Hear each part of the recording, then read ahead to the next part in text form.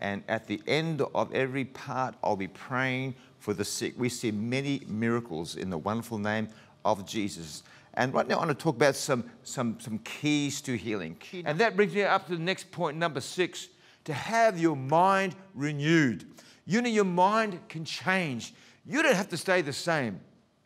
I love this in Proverbs 4:20. It says this, now reading from the Amplified Version of the Word of God.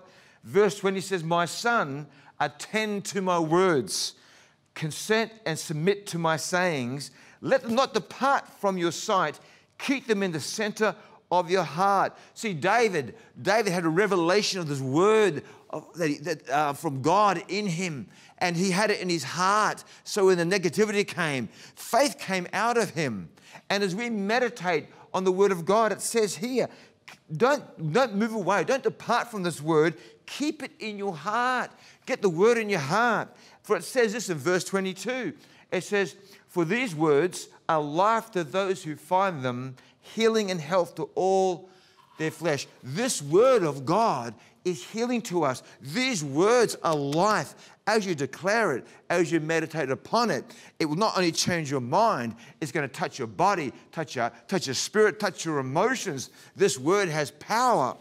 And so this is a powerful key, having your mind renewed. But the thing is, how do you actually change your mind? How does your mind become renewed? See, Ephesians says this, Ephesians 4:23 and 24 says, Paul said, "And be renewed," or be changed, "in the spirit of your mind, that you might put on the new man that was created according to God in true righteousness and holiness."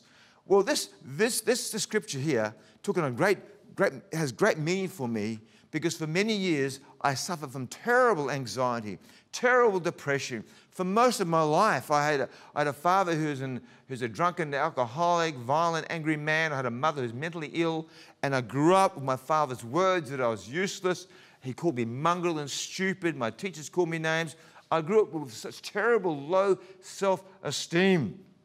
And so it's very interesting how even as a young grown man, the words of my father still hounded me.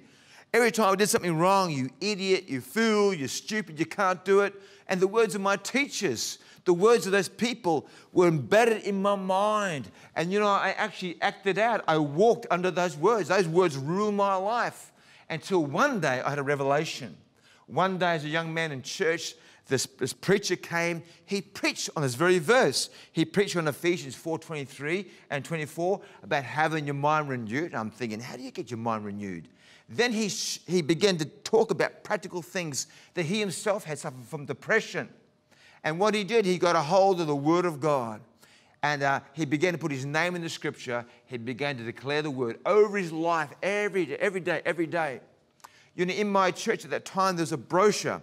The brochure was who we are in Christ. And there was 50 scriptures. And in my heart, I thought, you know what? I've tried everything else.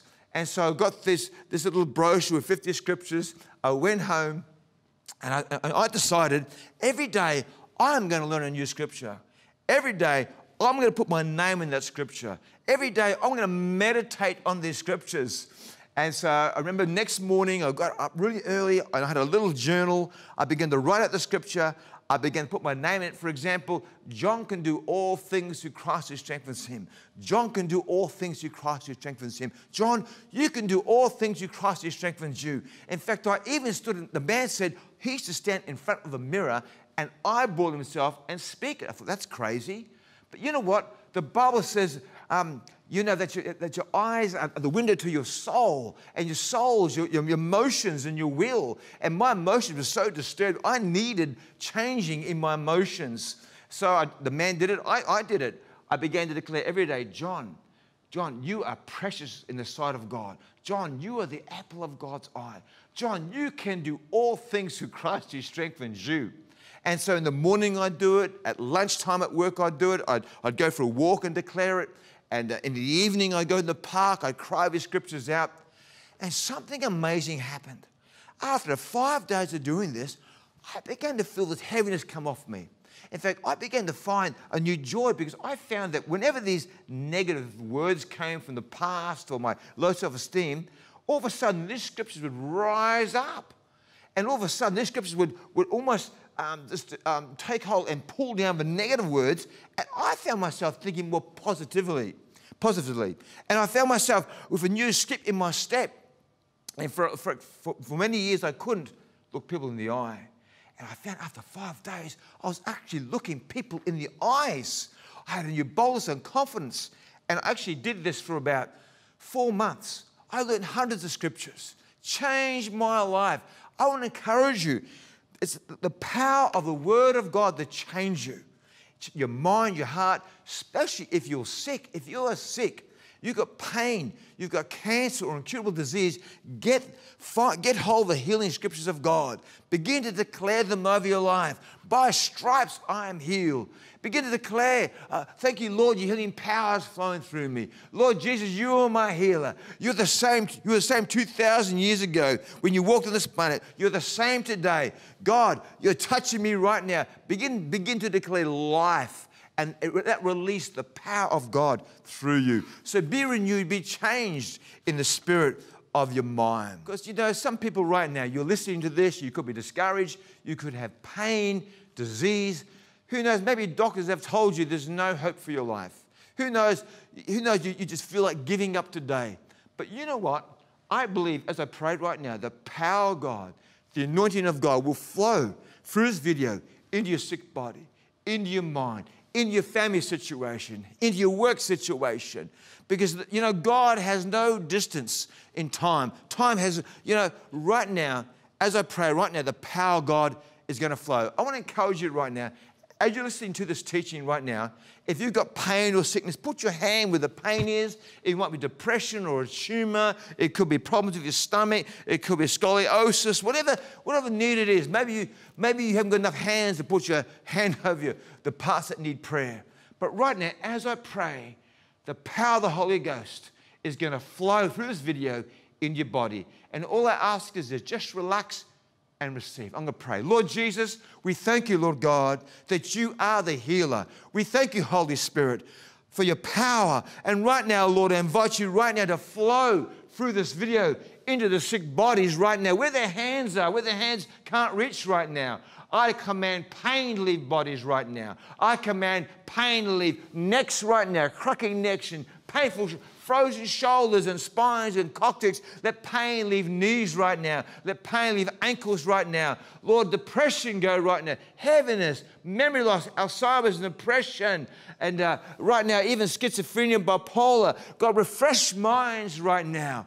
Lord, let every incurable disease be healed. Fibromyalgia be healed right now. I command all inflammation leave every joint right now. Arthritis go right now. God, right now, cancer right now, whatever cancer you've got in your body, I break the power of cancer right now. I declare healing right now in your body. I command tumors begin to shrink right now. I command every cancer cell to die right now. Cancer, go in Jesus' name. Right now, nerve diseases, motor neuron disease, Parkinson's disease, MS, multiple sclerosis. I decree healing for every nerve disease. I command life right now. I command numbness to go right now. I command pain to go right now. Be healed in the name of Jesus. MS go right now. Every nerve disease, lupus right now, arthritis, all pain to go right now. Be healed in the name of Jesus. Lord, every disease right now, blood disorders, skin disorders right now, kidneys and livers right now, incontinence right now, stomach issues right now. Lord, I want to pray for women right now. You can't conceive. I decree healing for the womb right now, wholeness for the womb.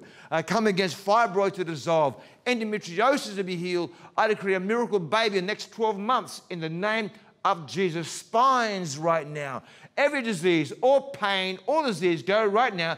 Be healed in the name of Jesus. Amen. I want to encourage you, check yourself out. Do something you couldn't do before. And always remember, many times we pray, many times the healing can be instant, but many can be healed from that hour. God is for you. God is a faithful, faithful God. And just so remember, you know, the powerful keys I've taught today. And that